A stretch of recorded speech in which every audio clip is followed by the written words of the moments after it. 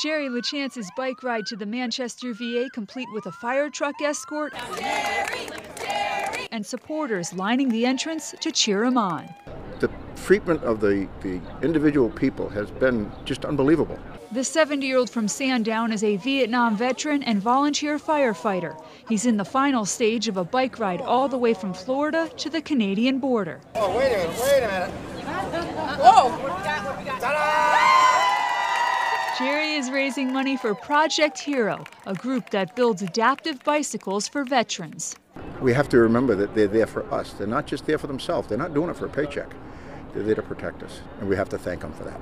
During his ride along the East Coast, Jerry's raised over $12,000. He stays at fire stations and pushes through some tough elements. When I was down in South Carolina, I was in torrential rain all day.